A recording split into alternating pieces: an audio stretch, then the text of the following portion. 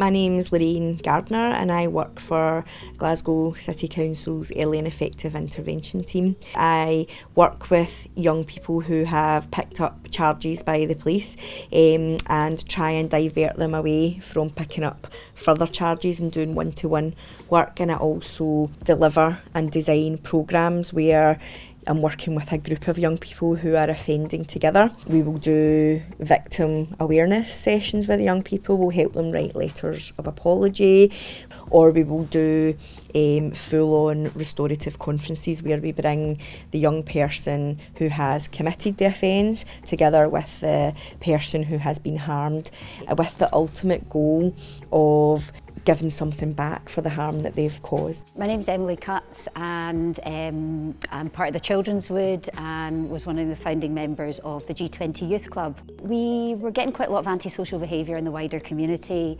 There was reports to police, there was reports on the land, which is the Children's Wood, and the young people were coming and using it, but they were being a bit,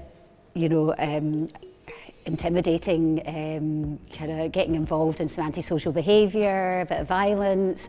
So we thought, let's try and get to know these young people, because this is an approach that we'd heard had worked before, and find out, what's the issue, why they're not just going to be like this for no reason. And we went and hung out in the wood and we got to know who they were, and we got to realise there are quite a lot of barriers for this group. Yes, their behaviour was not great, but the way everyone else was treating them was not helping the situation, so it was escalating and it wasn't making anything better.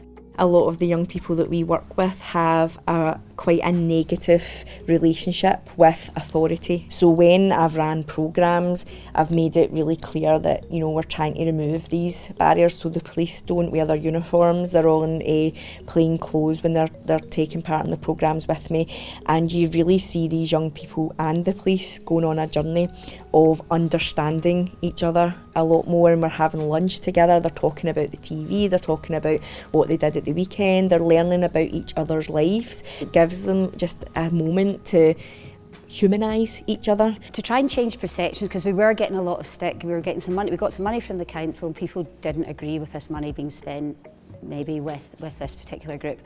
So what we wanted to do was very early on, because we understood about this is a public health, this should be everybody's problem. These are our children, these are our local kids, these are our neighbours. What we decided to do was we wanted to educate people about maybe some of the barriers for these young people, and that they're not just bad kids. There's reasons why they're behaving a particular way. So we got together, the local minister, McDonald's came, Tesco, the police. We basically were like, help, these young people need support, and we need everyone to understand why they need support and then how we can help. A lot of the work we do with the programmes, they're causing a lot of issues within their community, vandalising, causing annoyance to retail places, shops and takeaway places. So we get the community to feed into our programme, so a lot of them will offer like food for our programmes for their lunches, and we make the young people know that this is what they've done, this is what they're doing for you, even though you've done this to them, this is what they're prepared to do, because they care about young people and they want to improve those relationships, and that's all restorative as well. We've had corporate victims where there's been graffiti on like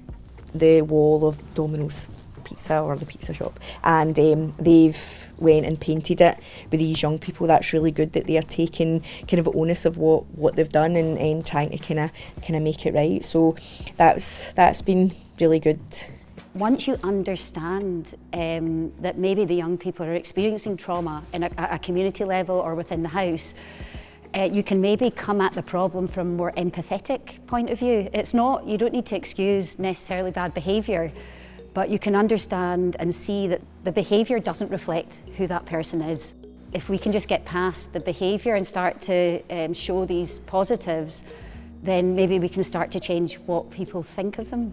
They take that learning and they use it in other ways, so it's not just about that one individual. They can then see that behaviour that they've done to other people causes harm as well. So if they're causing issues with the kebab shop, then they're also causing issues with the local store or the pizza shop or the chip shop, and they'll stop those. So it benefits a wider range of people, not just the person harmed that you've got in front of them. We've noticed certainly the young people, there's much less violence than there was a few years ago. If you spoke to these young people now and spoke to them 2 years ago, you would not, even a year ago, you wouldn't believe it's the same person. Like, they're able to reflect, they're able to manage their emotions so that if they don't like something, they don't just kick right off and have a big fight about it. The club's really calm. One young person started a job last week. One quote actually was really powerful from one of our young people who said, "People just think I'm a wee bam from Maryhill, but you guys think I'm something, and maybe I could be something."